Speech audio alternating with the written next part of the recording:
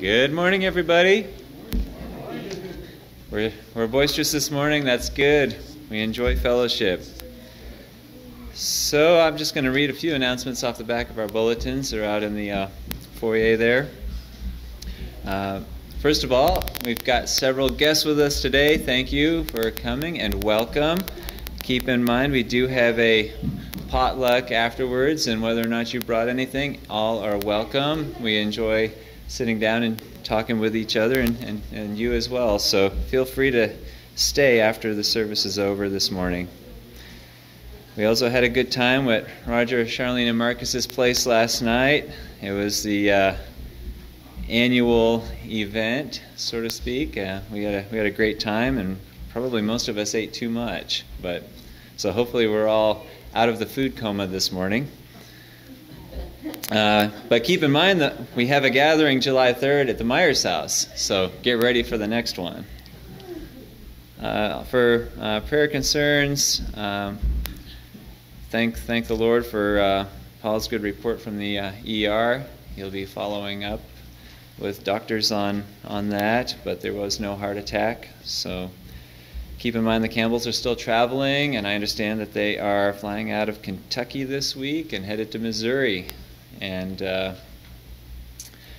we also want to keep the Cummins family, for John Cummins. He has terminal bone cancer. For Mike Schwartz, he's recovering from surgery, and I don't know how many heart attacks he's had, but probably two were the most recent. Two recent. He's had more. So let's pray for him and his family. And also for Jack and Kathy Eisen for the passing of Jack Jr.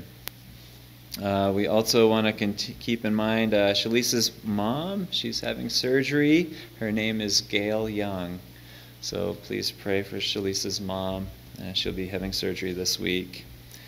And I got the opportunity to meet Mark and Mara this morning, so welcome. And if there is nothing else, our first song, before we go to our Father in prayer, our first song, if you'll turn to your book, song number 396. Roger will be leading us in song this morning.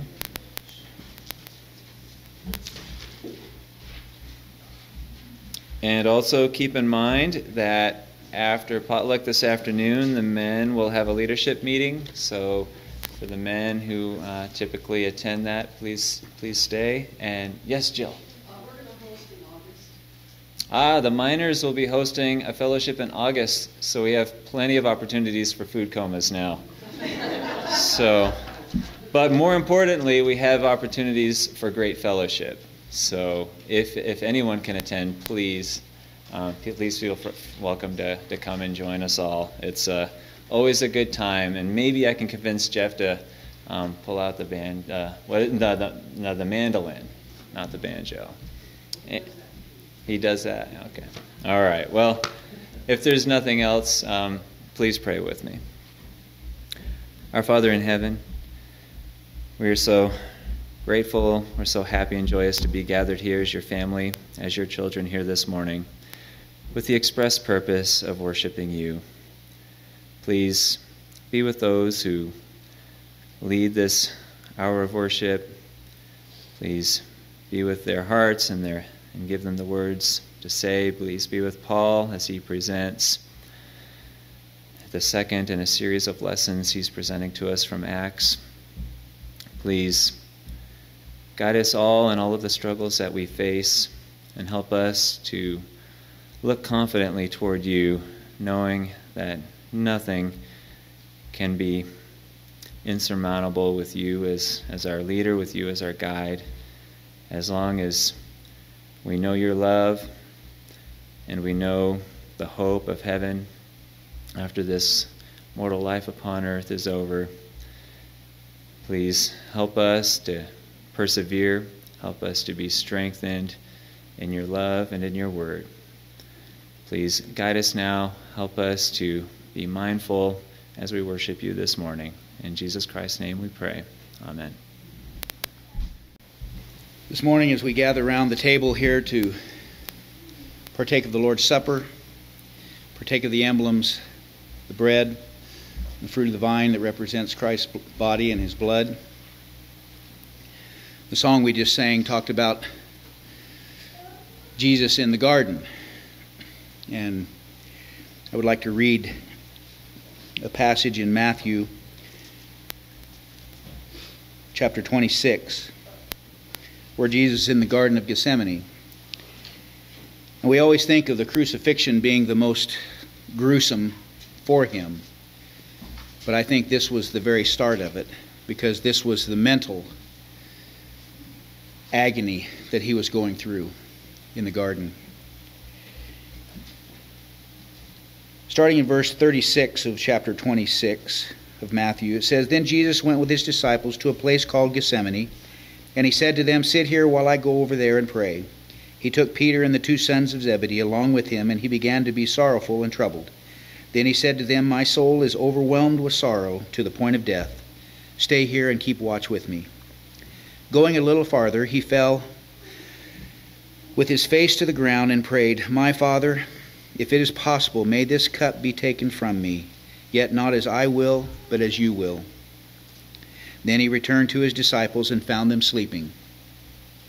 'Could you men not keep watch with me for 1 hour?' He asked Peter.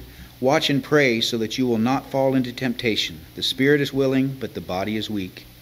He went away a second time and prayed, 'My Father, if it is not possible for this cup to be taken away unless I drink it, may your will be done.' When he came back, he again found them sleeping, because their eyes were heavy. So he left them and went away once more and prayed the third time, saying the same thing."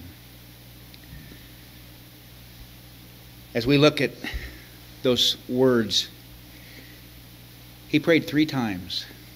"Father, if it be your will, let this cup pass." But it wasn't his will. His will was for him to go through the suffering and the agony of death on the cross. We were reading this morning in our class in Romans chapter 8, and it was talking about the Spirit. And I happened to glance back, and it reminds me, when you go back to Romans chapter 3, it says, "There's none righteous, no, not one." Then it says, "The wages of sin is death. The gift of God is eternal life." He went through all of this for us, even though we were still sinners. As we gather around this table and partake of these emblems, we need to remember what he has done for us. Because we were nothing. But when we are in Christ, we are something. We are his children. So as we partake, let's remember that sacrifice that began in the garden. Something that we can understand. When he sweat blood. We haven't been put to that test yet. But as we partake, let's remember that sacrifice that was given for us. Jack. Our Heavenly Father, we come before you this morning to worship you and to give thanks for the sacrifice Jesus made as he suffered and died on the cross for our sins. As we partake of this bread which represents his body, let us do so in a manner pleasing to you. This we pray in Jesus' name. Amen.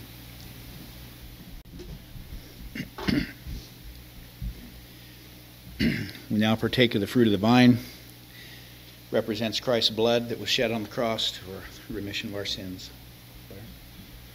Heavenly Father, we thank you again for this opportunity you have blessed us with to come together to remember the sacrifice that was made for us. We thank you for sending Christ to die in our stead so that we may have eternity with you in heaven. Please forgive us of our sins and help us to partake in a manner pleasing unto you. In Jesus' name we pray. Amen. That concludes the Lord's Supper. At this time, we take up an offering, a contribution of what we've been so richly blessed with this week. We give back to the Lord what is due Him, I guess. We can never outgive God, ever. He's given more than we could ever imagine. But He has blessed us with so much, and this country is richly blessed to the point that we need to give richly. As it says in 1 Corinthians, we should sow. If we sow sparingly, we're going to reap sparingly. If we sow generously, we will reap generously. And always reminded of how the Macedonians gave. They gave of the Lord because they were wanting to be a part of the ministry. So they gave first to God. So as we give today, let's remember that what we are giving is only giving back to what He has given us. Let's pray. Our Father and God in heaven, we are so thankful for this opportunity that we have to give back to You. That, Father, we can give willingly, not because we have to, but, Father, because we want to. And that, Father, You would just continue to bless the gift as well as the giver. That You would help us to be good stewards with this money, and that we can reach many in this community as well as abroad, helping those that need help, ministering to them, and, Father, preaching the gospel to the many that need it. Just guide us as we give, for we ask these things in Jesus' name. Amen. Good morning. Since the last time I looked back, some folks snuck in on me this morning. Good to have some dear old... I slipped old in there. Good to have some dear friends from Meridian here with us today. And the other part fits too, doesn't it? We are blessed to be together today, to have guests with us, certainly to worship together. How great that is, in fact, to be so privileged. If you are convinced of a truth, if you are convinced of a danger, what will you do? If it's a matter of life and death, what will you say? More so if it's a matter of spending eternity in heaven and hell, or hell, what will you do? You'll do something, because God did. And God did is what I'm calling this series of lessons that we're drawing from the book of Acts. We have in recent weeks, in our consideration of making a more devoted, increased effort to reaching out to the lost in our community, we need to be convinced of these facts ourselves and the truth of this message. And God did. That title comes from Acts chapter 2 and verse 22, where it said, "Men of Israel, hear these words.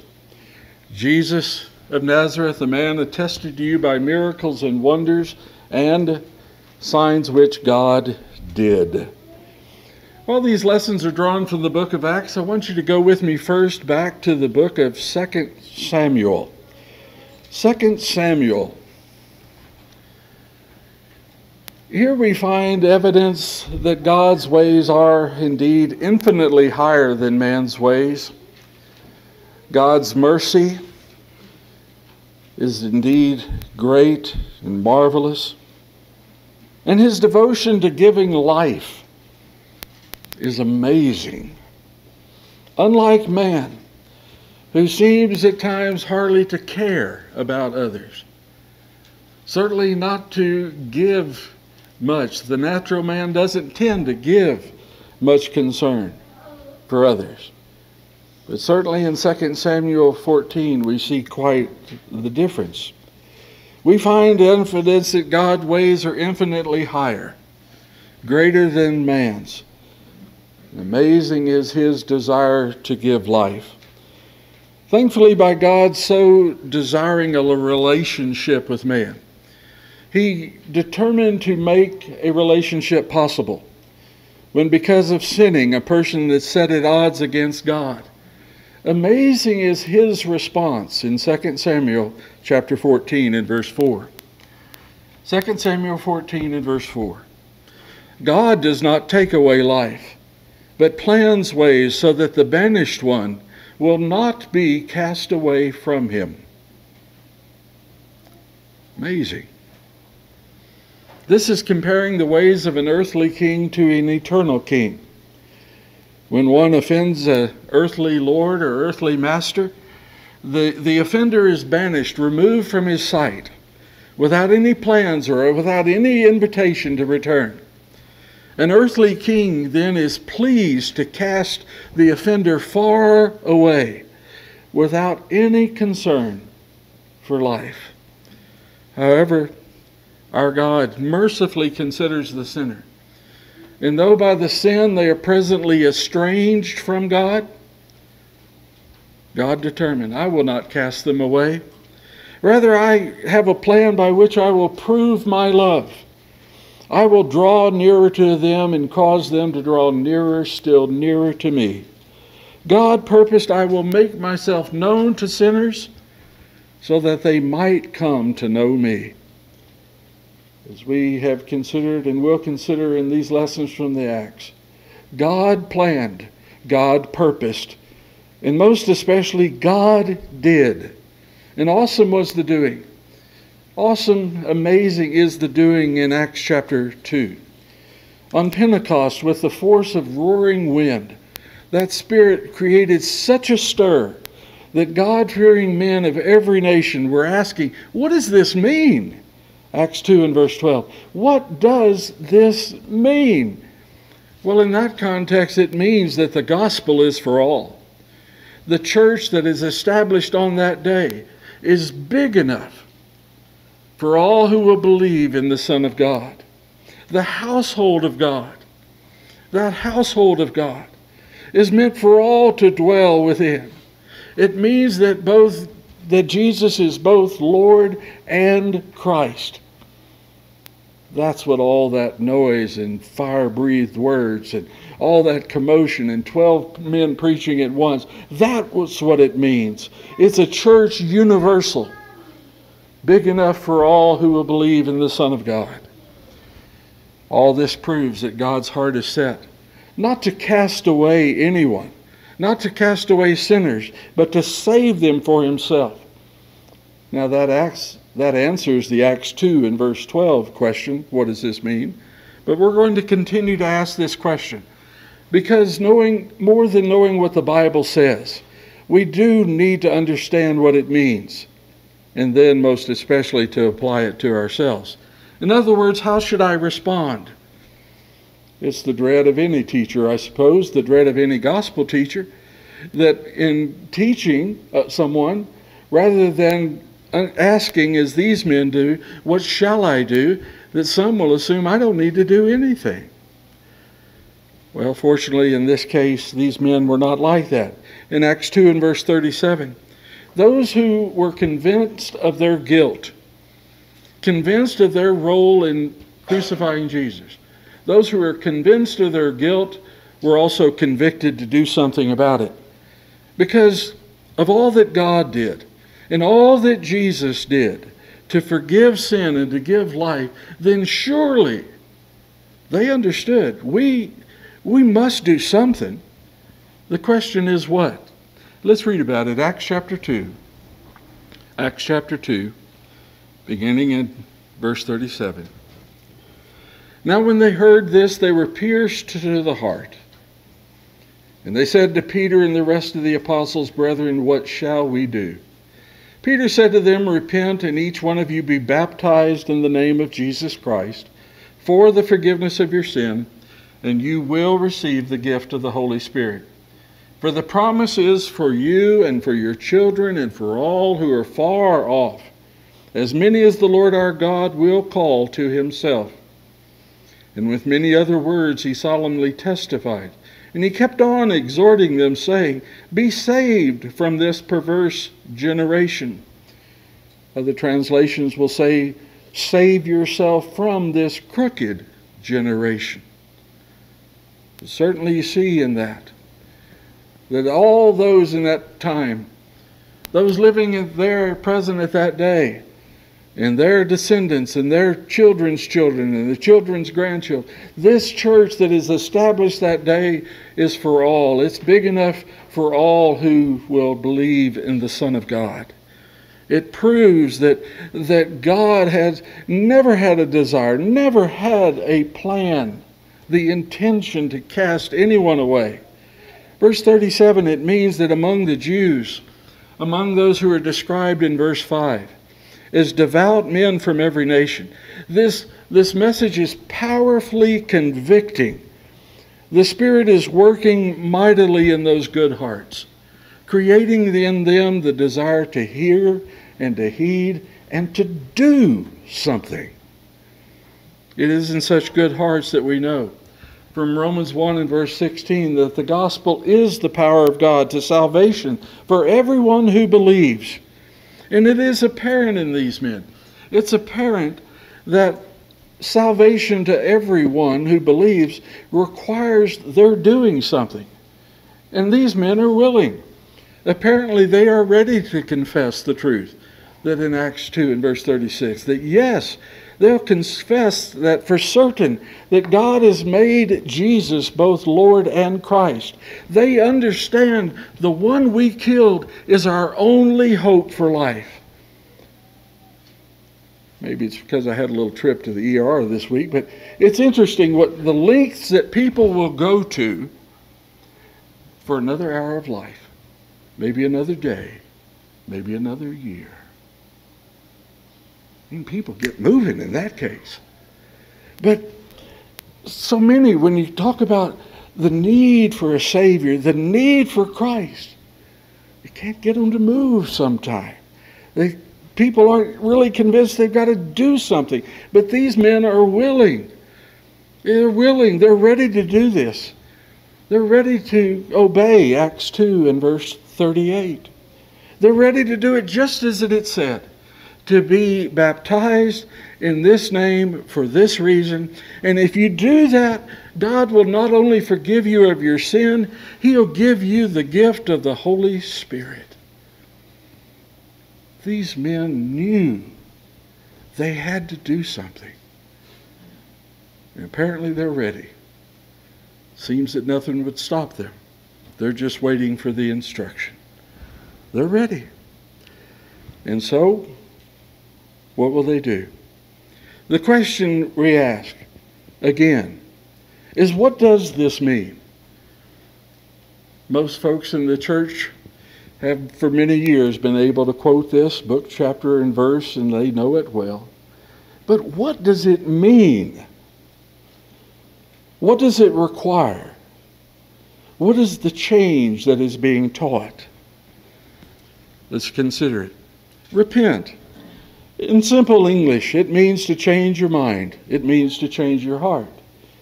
Literally, it means to let your heart be changed.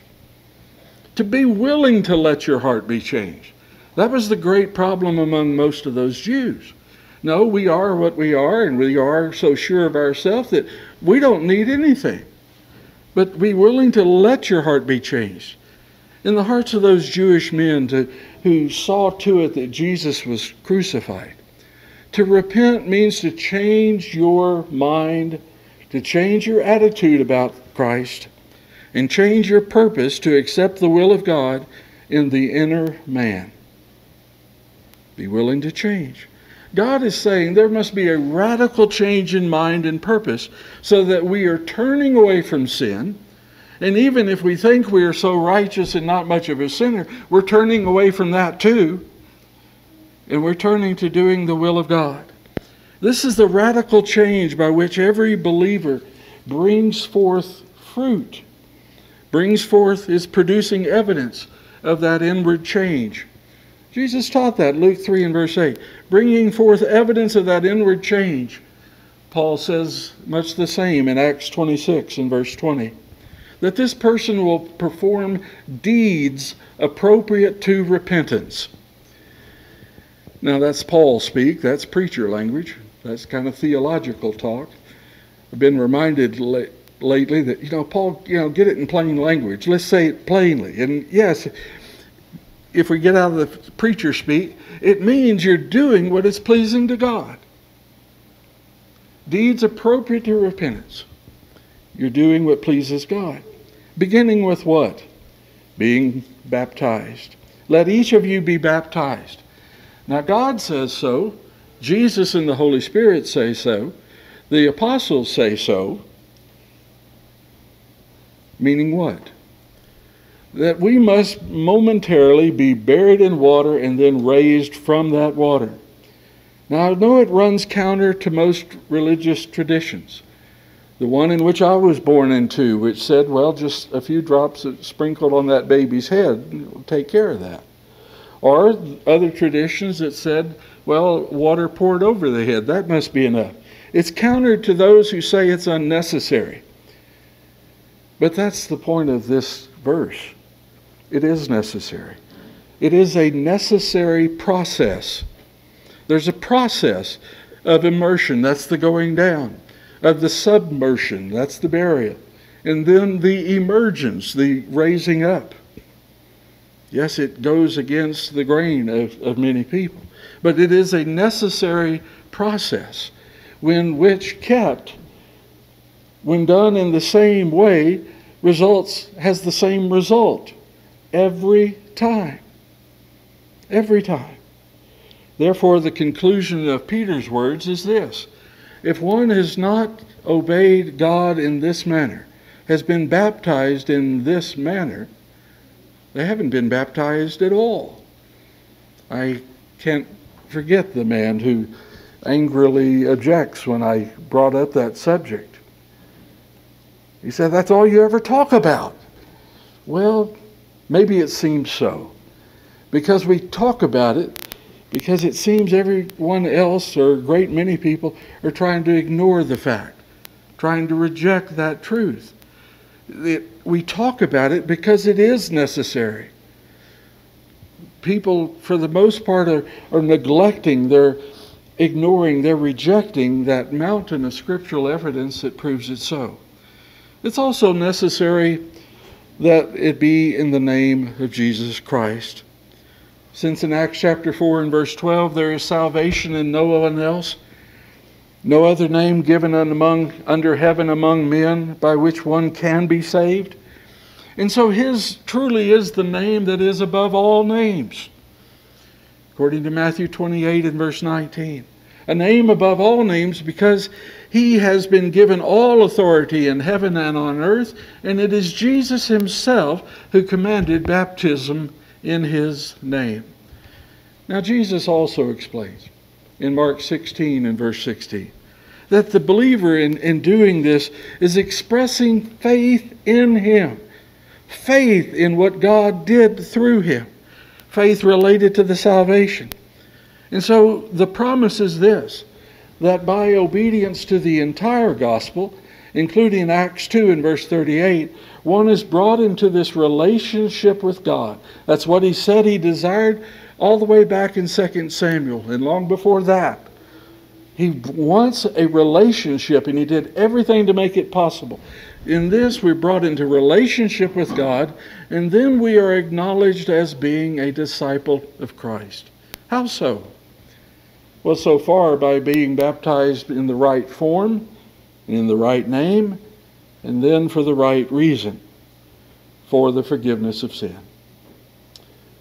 I have no idea how many pages have been written trying to argue out this phrase.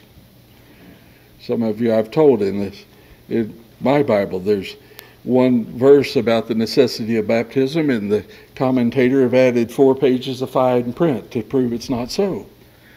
But one must be baptized for the forgiveness of sin. Of course, it is contrary to the widely held view that baptism is separate from the forgiveness. The widely held view that someone is forgiven before the baptism, the testimony of having been granted forgiveness in the past. But this word "for" is so important. It means unto a desired condition. For unto what we need, not what we already have. For, this gets a little legalese sounding, but for sets a purpose in the order of the process. There's a purpose in this precise order of the process. Meaning, in a divine order, when the brother submits to being baptized, or when a believer submits to being baptized, the forgiveness of sins will be granted. And so it isn't my teaching. It's not the teaching of the churches of Christ per se. But it is of God who says that unless our baptism is according to this order, there is no means unto salvation. There is no other way than through this name. One is neither forgiven of their sins or given the gift of the Holy Spirit. And yet, to whom is this gift given? It will be given to those like these men in Acts 2, verse 36 and verse 37. These men have already been changed. There they are, convinced of their guilt, convicted they must do something, and humbly asking, what shall we do? The Spirit will be given to those who have humbled themselves, or been humbled by the power of the Word. But those who were humbled, about 3,000 that day were humbled. They were brought low under the conviction of their sin, brought lower by knowing they are banished from God, brought lower still by knowing that they cannot save themselves. And already, what a change that is. What a change that is for a Jewish man. Think about it. For a Jewish man to be asking, what does this mean and what shall I do? That's as unlikely as a husband asking his wife for driving directions, isn't it? We don't like to do that. Well, this is degrees beyond that. These men are asking, and they are receiving the forgiveness that is promised, and they receive the gift of the Holy Spirit at the same time they were baptized. Simply put, how's this work? Acts 5 and verse 32 says, the Holy Spirit is a gift whom God gives to those who obey Him. To those who obey Him. In many other passages that can be proven true. I've listed them there in the notes in the bulletin this morning. But this is certain, that we receive the forgiveness of sin, we receive the gift of life, we receive the gift of the Holy Spirit, all that is promised at that time that we are saved. The gift is a blessing of God on the life He's given. We talk about the gift of the Holy Spirit. It is the blessing of God on the work that He has done. The gift is the approval of God for your obedience. Here is a person that heard the word and heeded it and did what it said. And by their obedience, God's approval is on them. It's the first great blessing in many, many blessings to come upon them. This gift takes us back full circle, back to 2 Samuel 14. And it proves that God does not take away life. God does not take away life. But He plans ways so that the banished one will not be cast away from Him. Yes, there's a separation by sin. But He made a way past that. He made a way to remedy that. The last thing He ever, the one thing He never desired is to cast His children from Him. And so in miracles and wonders and signs at Pentecost, that entire plan was established. The meaning is clear.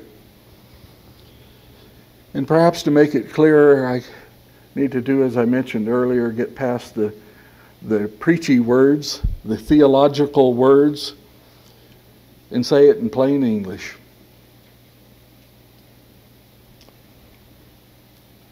You need to have a change of mind that leads to a change of life. You need to be buried in water. lowered in the water, raised up from the water, relying on your faith in Jesus, so that your sins will be forgiven and God is approving your life. Nothing we really need more than God's approval on our obedience. God's approval on your life. That gift is merely the beginning of the blessings for those who hear and do what God has said. Luke chapter 11 and verse 28. Luke 11 and verse 28, it said, "Blessed are those who hear the word of God and observe his instruction." Well, again, I guess that gets into that preacher-y kind of language. Observe his instruction. It simply means happy are those who listen to God and do what he says. That's it, isn't it? Happiness? Everybody's looking for happiness. Everybody is. Happiness is those who listen to God and do what he says. That is, in effect, what Acts 2:38 means. It's why Peter went on to say in verse 40, "Save yourselves from this crooked generation." Many translations say it that way. Some also say, "Be saved from this perverse generation." But save yourself reminds us there's something that we must do. From this crooked generation. That's a loaded command.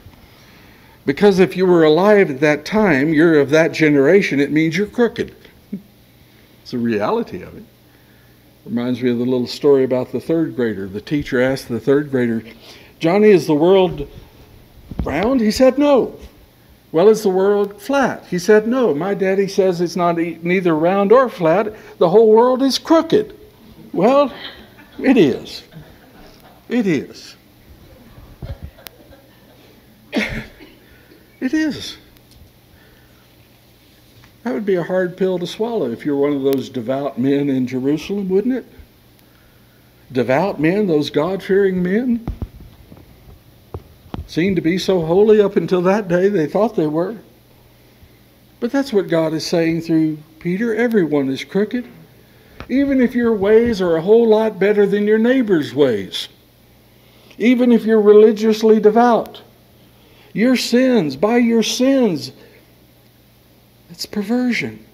You must change in order to save yourself. Perhaps the other translation is somewhat better in the sense that be saved from the perverse generation. That reminds us it is God who does the saving, and only he can do so. He does so in response to the believer's faith in the death and burial and the resurrection.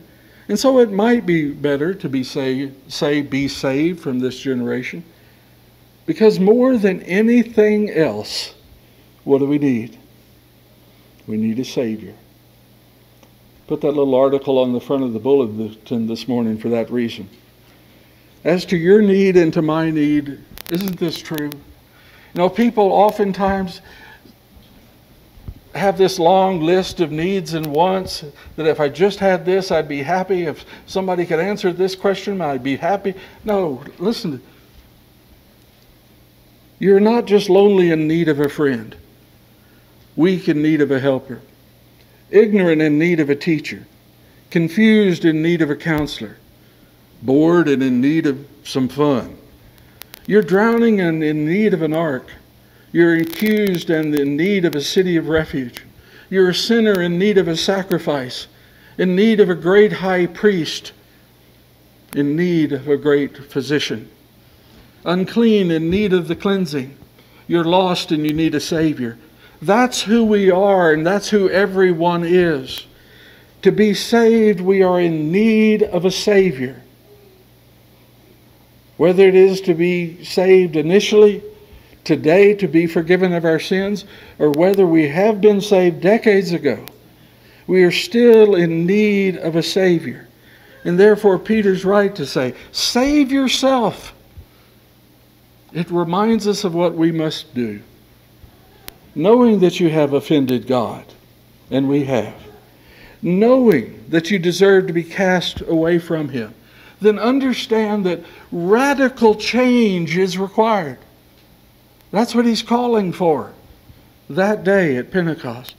As with those men in Jerusalem, radical humility is required. Radical submission. You must humble yourselves to do what God says. And that is radical obedience of the kind that is so rarely seen. Just that simplistic sense. Because the Lord told me to do it, I'll do it.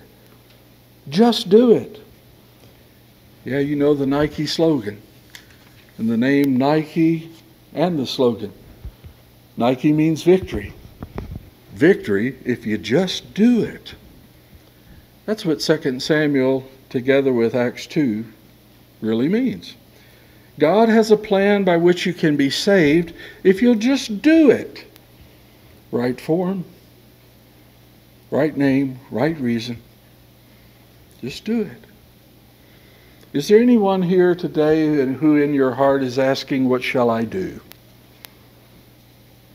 Really, whether it is for your initial salvation, or like most of us who have been Christians for decades, what do I yet need to do to complete the change that God requires of me? What do I need? As I began this lesson, I submit to you, it is a matter of life and death. It is a matter of where you will spend eternity. That's why Jesus is still calling today. Our invitation song reminds us of that. We've been reminded what we need to do. We're reminded now that Jesus is still tenderly calling you to do what you must do to be saved. The promise is sure. The gospel is sure. God's working through Christ is certain if we'll do what we must do. So as you have need of a Savior today, won't you respond as we stand and sing?